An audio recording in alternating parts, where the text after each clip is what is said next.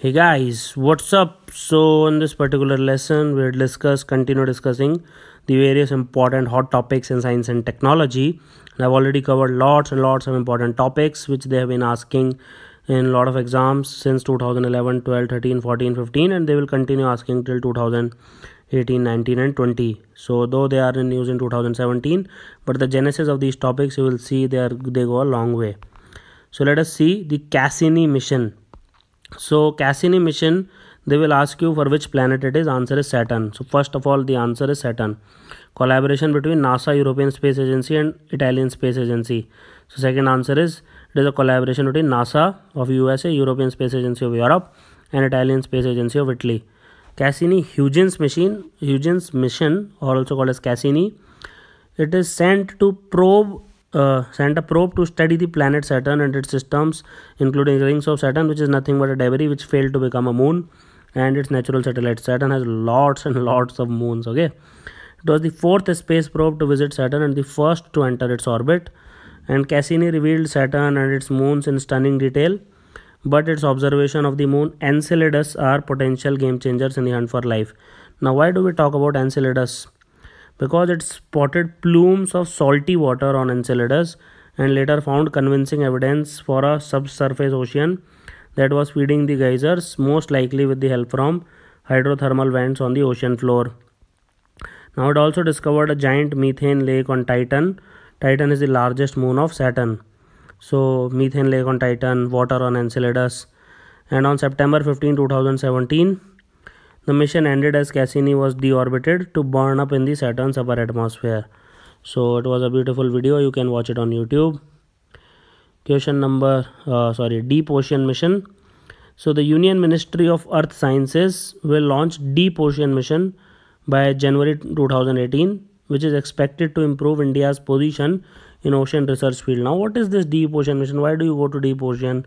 What is there Deep Ocean? There are a lot of minerals. Polymetallic nodules, PMLs. Then there is which laws is there? UNCLOS. UNCLOS is United Nations Convention on the Law of the Sea. Okay. So India was the first country into the world to have been given the pioneer area for exploration of deep sea mineral, namely the polymetallic nodules. They have a lot of minerals here in the Central Indian Ocean Basin in 1987, and India have exclusive rights under the United Nations Convention on the Law of the Sea, that is UNCLOS. तो UNCLOS बोलता है कि भाई India का exclusive right है इस पे. And although we will identify mineral resources, obviously we will develop technologies for mining and extraction. It is also, this programme is also resulted in high impact research as well as man power development, and detailed environmental data has been collected for compliance with International Seabeds Authority's requirement. Now, why this is required? This is required as the mining activity on large scale should not adversely affect the coast of the other countries in the neighborhood. तो ये हो गया आपका deep ocean mission. फिर let's talk about GSLV Mark 3 D1 rocket, that is GSAT 19. So ISRO has recently launched the GSAT 19 satellite. Try to remember everything about this point. It is one of the heaviest communication satellites, and it is with the GSLV Mark 3 D1 rocket.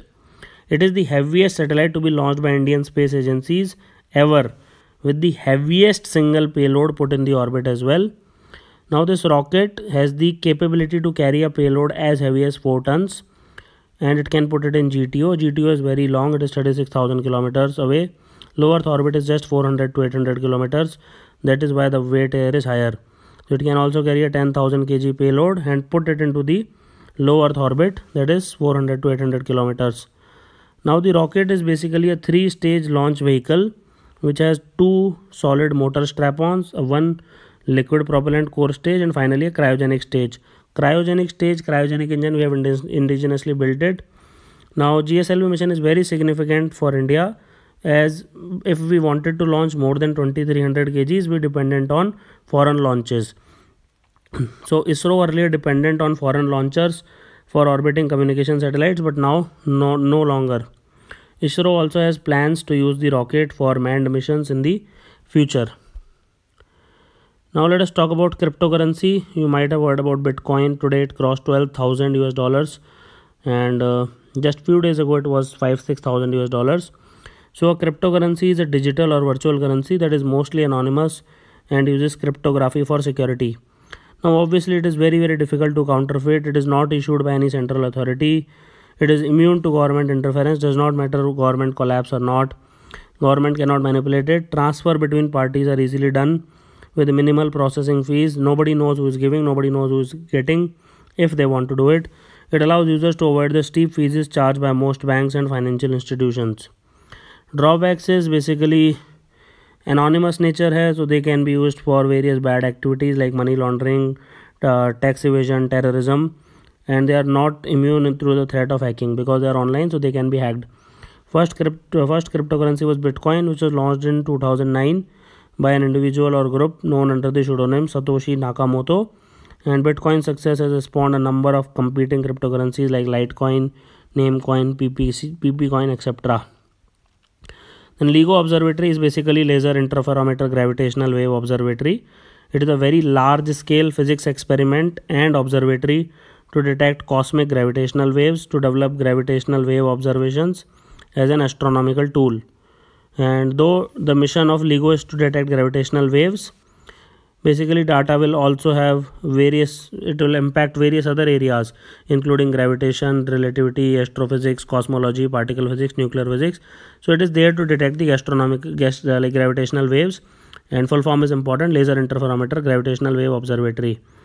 Now detection of gravitational waves rising from the merger of two black holes about 1.5 billion years ago, it was hailed as the biggest scientific breakthrough in past many decades, and obviously it widened our understanding, and now we can understand more about space and time, and it offered better insights into the origin of universe. And Indian contribution is expected to grow significantly with the materialization of the LIGO India Observatory, which is being built in the country. Then you have superclusters, so galaxies, so basically planets and stars, they make solar system. Various stars come together to make galaxies, and galaxies are the building blocks of the universe. They contain a huge number of stars, sometimes even 100 billion, and galaxy groups can have 3 to 20 galaxies, and galaxy clusters like Virgo clusters can have several hundred galaxies, and clusters of clusters are called as superclusters. And unlike the clusters, most superclusters are not bound together by gravity. Within superclusters, they are connected by filaments and sheets of dark matter with galaxies embedded in them.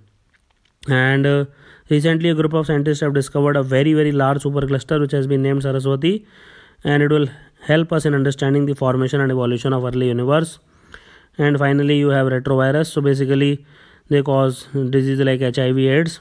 So instead of DNA making RNA, here they have an enzyme called reverse transcriptase from which they make RNA from DNA.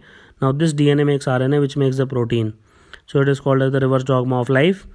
And so basically HIV is this only, and various other like STLV1 causes adult T cell leukemia. So all these are retrovirus. So thank you for watching this lesson.